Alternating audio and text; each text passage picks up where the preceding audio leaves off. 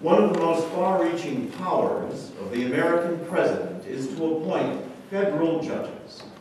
One of the most important duties of a United States senator is to hear and consider to confirm such federal judges. Both duties are conferred by the United States Constitution.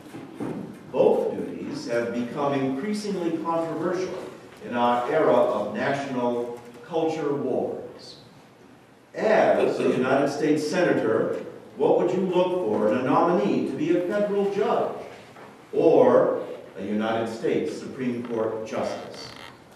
Would you have any litmus test or any one overriding issue, such as flag burning, school prayer, reproductive rights, same-sex marriage, just to name a few easy ones?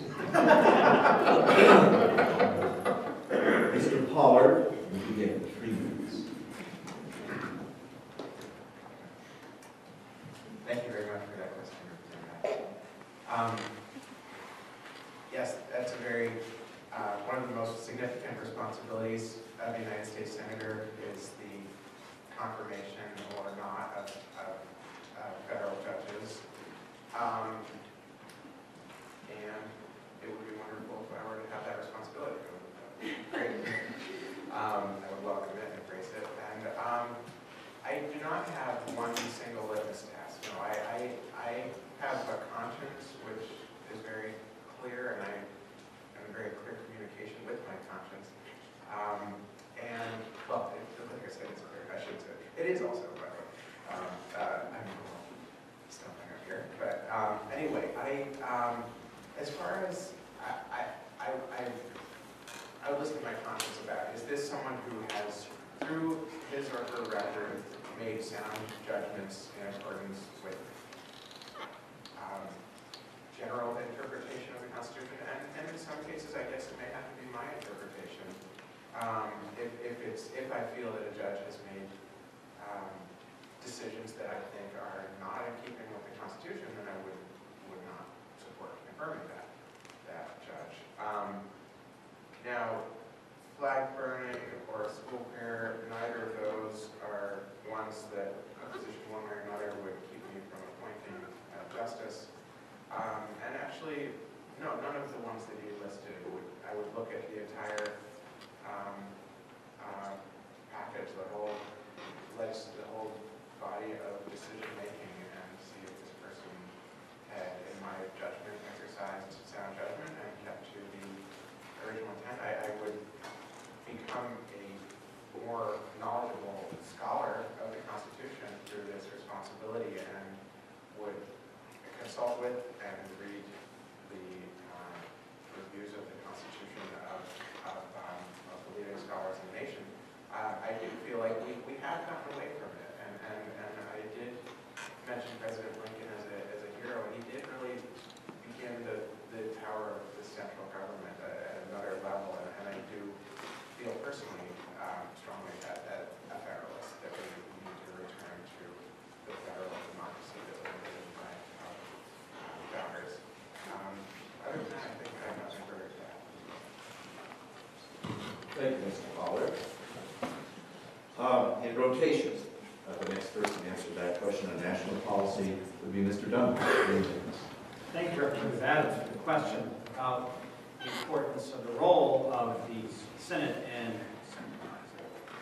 confirming appointments of the President to the federal bench. This is probably one of the most important things that the Senate does do, because it influences the entire makeup, creation, and conduct of the third branch of government, the judicial branch. I think it's incredibly important to make sure that when considering a nominee, that you consider the body of their work, read their decisions. And what I would look for in that study is really a pattern of thought that is not results-oriented. All the issues that you enumerated, Representative Adams, some of the flashpoints of today, the fact of the matter is that probably everyone in this room, probably nobody who is not an attorney has spent more time in court than I am.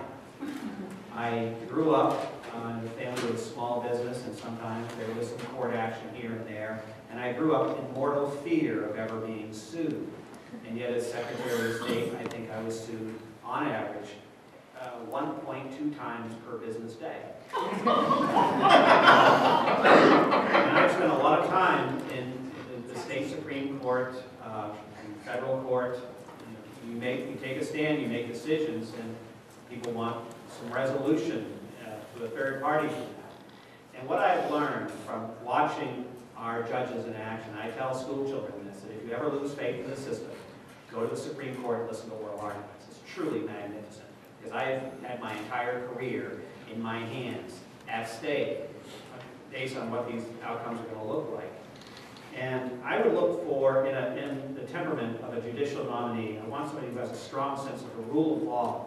I want somebody who's not looking for a particular result in the pattern of their decision-making, but nonetheless looks for guidance from the law and the Constitution and renders their decisions thusly. So I don't want anybody who is results-based. I don't agree with the phrase judicial activism. I want judges to be active. I want them to be vigorous.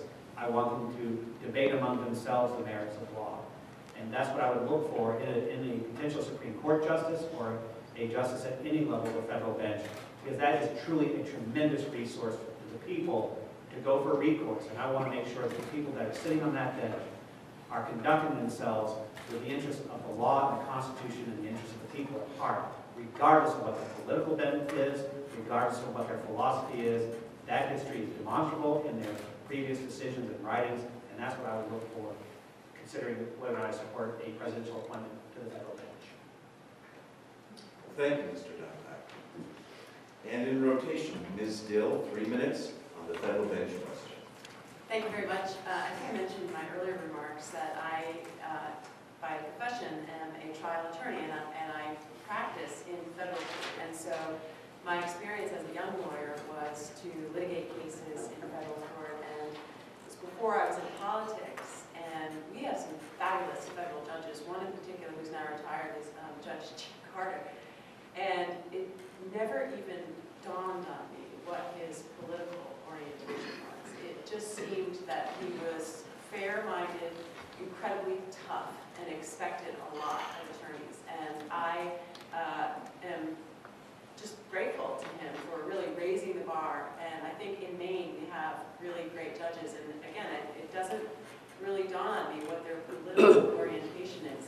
I would also just note that since we're here and there's TV, I would like to congratulate a constituent of mine, William Kayada, who was nominated to serve on the appellate court, and I think he will do a fine job. And he, in my mind, is an example of what we need in our judges, and those qualities include incredible high levels of thought and critical thinking, unblemished integrity, compassion, clearly a record of working on complicated issues and resolving them in a way that moves America forward.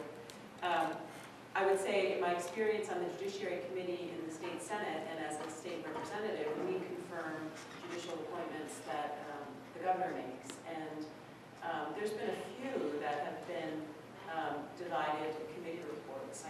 Actually, I can only think of one. But for the most part, a similar review is conducted.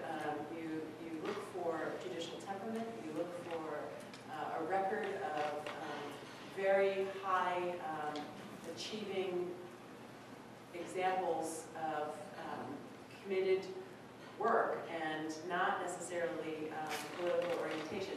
That being said, I do think that there's a difference between federal trial judges and United States Supreme Court justices. I think a trial judge needs to have critical skills. You're there, you're the fact finder, or excuse me, you're the fact finder on a bench case, but you're there managing a trial. Often these trials are very sophisticated, and you need to have just a certain skill set, the rules of evidence, etc. The Supreme Court level, there is some politics involved, and I would review someone's history very carefully, because I want someone who isn't coming into the position with an overly restrictive view of the Constitution. I would not want someone who thinks that the Constitution has to be read literally interpreted as something that was adopted hundreds of years ago. So thank you very much. Thank you, Ms. Dill. Mr. Hinck, in rotation, you are next. The federal bench question, 3 minutes. Thank you, Representative Adams. I think it's all been said, but I'll pick up. Yes, the U.S. Senate plays a key role in, constitutionally, I think it's advice and consent on judicial nominations. Something's gone wrong in Washington in that, playing that role. Too many judicial nominations have been held up so that we actually have vacancies all over the federal courts. The result of filibusters and an attitude that no president of an opposing party is going to get their judicial nominees through. That's wrong. What should they be doing? They need to approve judges who are qualified, who have the proper judicial temperament, who are dedicated to the rule of law, irrespective of politics. In the last year, we've seen filibusters of a Ninth Circuit judge, Judge Liu, who was eminently qualified, and few reasons were given for preventing him from taking the bench. He withdrew his name and has since been nominated and taken a seat on the California Supreme Court. There was a Third Circuit judge also who was filibustered. These are the circuit courts, very critical level just below the U.S. Supreme Court. Many more such problems have arisen in the district courts. How do we keep from having our own prejudices enter into the decision making? The United States needs to go back to allowing judges to take their seat if they're qualified and don't necessarily agree with everything that each member agrees with. I will tell you that I'd be very concerned if a judge's history included disrespect for fundamental rights. There are certain principles set forth in the Constitution that I think are bedrock. There are probably other ways in which prior interpretations would make me question whether the judge could truly be qualified. But I think it's important sometimes to yield and recognize that you may not have chosen the judge that's before you, but nonetheless, it's up to you to make this country move forward, to make the judiciary work, to allow a nomination to go forward. That's the kind of senator I would like to be. Thank you. Thank you. In rotation,